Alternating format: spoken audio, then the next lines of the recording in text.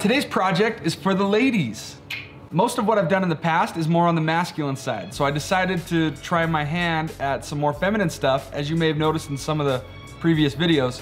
So today I'm going to make a women's long wallet. Whit and I put our heads together to try and come up with a good, simple design, yet something that's still really functional. And we'll see what the response is like, but this might be something that we actually put into production. Since I inevitably get this question on every video, I'm going to be using a 3 to 4 ounce oak skirting leather, probably a brass button snap, white size 92 thread, and I'm gonna be sewing it up on my Stitchmaster. So this should be a pretty clean, simple project. I'm completely starting from scratch on this one, so I don't have any dies, anything to go off of. I'm gonna hit Adobe Illustrator and draw this thing up first. I'll print it out, cut out my pattern, and get working. So I'm gonna do a really quick run through on how I come up with a pattern on Illustrator. So I'm not gonna get into this too much. There are lots of tutorials out there that help you learn how to use the basics of Adobe Illustrator. I'm just gonna give you kind of a brief synopsis of how I run through a pattern. The good thing about this application of Illustrator is you really only need the most basic tools. We're just creating shapes and lines and playing around with it for a little bit till you get something you like. So the first thing I always do is I take the object that is going to be housed by the product I'm making. In this case, it's gonna be credit cards and dollar bills. And I start from there and then work out from that. So I just ran a quick Google search and I grabbed the dimensions of a US dollar bill as well as a credit card, and I'm gonna draw those out using the shape tools, like the rectangular tool. On the credit card, there's actually a little radius on the corner, so it actually tells you on Google, I was able to find the general radius of that credit card. It's not super important, but if you can start out with something really accurate, you're more likely to end up with a more accurate, precise fit for what you're trying to make. So I just drew out a rectangle that's 3.37 inches by 2.125, and I'm gonna give it a little radius of about 0.15, and we have a credit card. And I'll do the same thing with the dollar bill without the radius, make sure the size is right, and then I'm just gonna start drawing all the shapes and a basic outline of what I need this wallet to look like. And yeah, and we'll get rolling.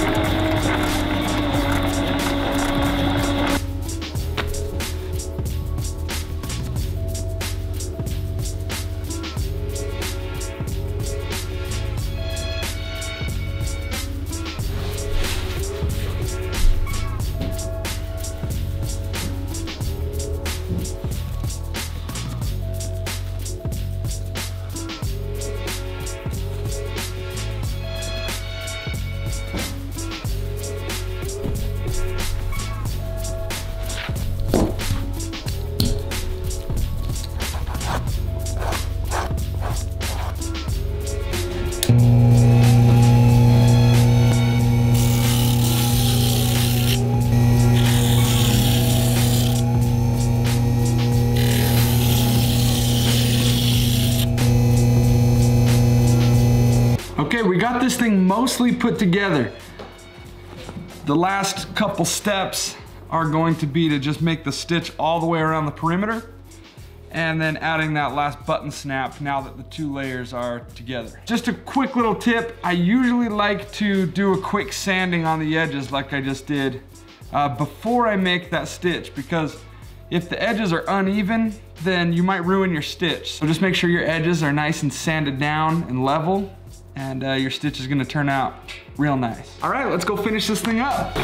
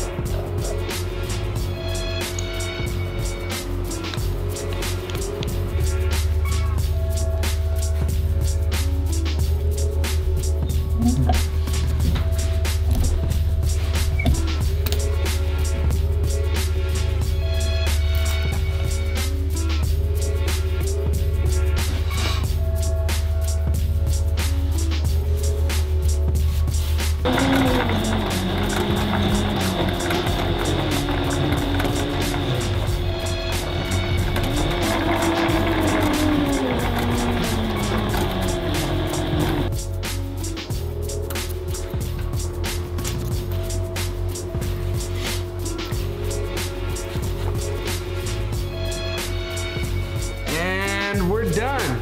I was a little bit afraid of this heading into this project, but there are a few things that I need to change now that I've seen the finished product. One of those being this cover flap here with the button on it needs to be quite a bit longer. It needs to come down a little bit further down the front and maybe be more centered in the overall wallet.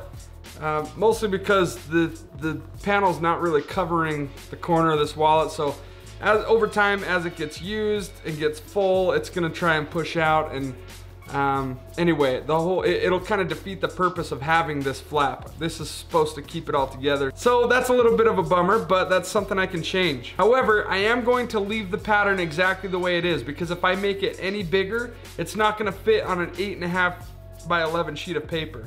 In fact, unfortunately, that very reason kind of drove my decision on how big to make this wallet to begin with. I really wanted to make it fit on a letter-sized piece of paper so that you guys can buy this pattern and try it out for yourself. But just keep that in mind. If you're gonna make this for yourself with our pattern, you may want to lengthen the top just a little bit, just kind of according to your preference. Maybe you like it how it is, but also, I was a little frustrated because I got a little bit of edge paint on the front of the leather.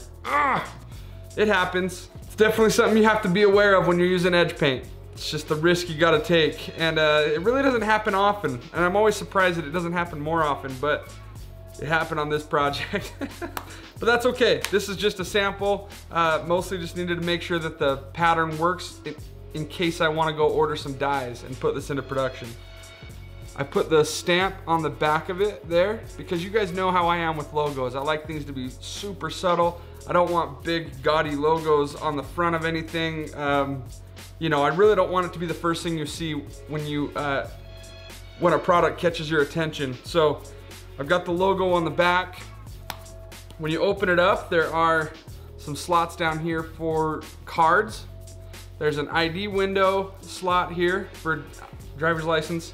And then this slot right here is meant to house your bills. Full length, which is beautiful. You don't get that in a lot of our wallets. So, and I believe that you could also fit bills in the 2 hidden pockets down here as well.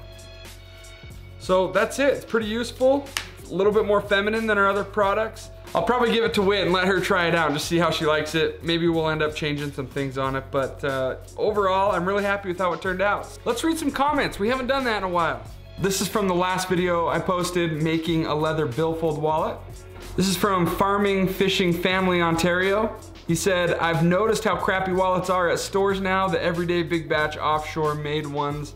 I appreciate quality in the workmanship. Every wallet is not created equal. Well, that's awesome, thank you. I'm glad you recognize that. Kimberly Marcy said, loved getting to see the new machine on a project. I'm picking mine up this Tuesday and cannot wait. That's awesome, Kimberly, glad to hear that. I also used the Stitchmaster for this project and it just works beautifully. I'm really getting the hang of it and I like it a lot. Jesse H says, what kind of contact cement is this? The wallet looks great. Thanks, Jesse. Right here, this is what I'm using. This is barge cement. You can get the gallon from Tandy.